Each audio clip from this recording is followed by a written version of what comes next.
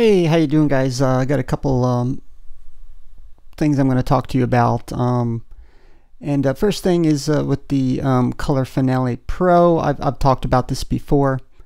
I decided to go ahead and bite the bullet and go ahead and use it because I was interested in using my Canon C100 with the ACES standard, and which I'm going to open it up right now, and we're going to go to the little gear icon. And now down here, I've already had this before with the standard ColorFinale update, which I got for free. Now this upper right here, enable color management. This was a I think a $50 upgrade. Simply by clicking on it, you can choose your camera type, and then obviously the output from that.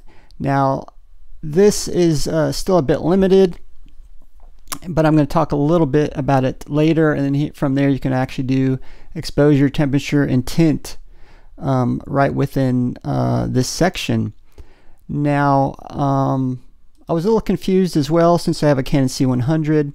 The only one that they show is a Canon EOS section, and while I did actually talk to the developer, they wouldn't give me much detail on how you would use this Canon EOS section or what cameras, but they did note that they are adding more cameras, which they specifically mentioned as they get more, they hire more developers, so which I figured they would.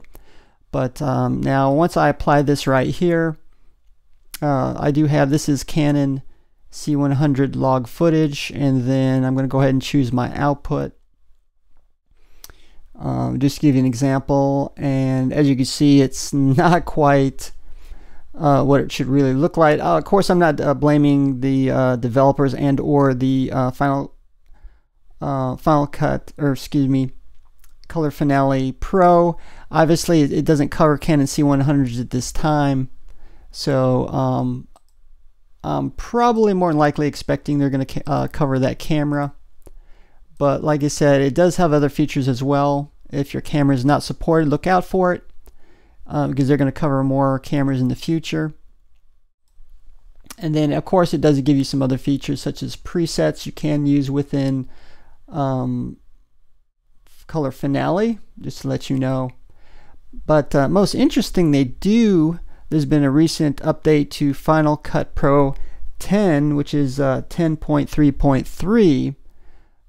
It does add a couple of new log processing features, most notably support for Canon Log 3 and Sony S Log 3, S Gambit 3, which I actually kind of played around with.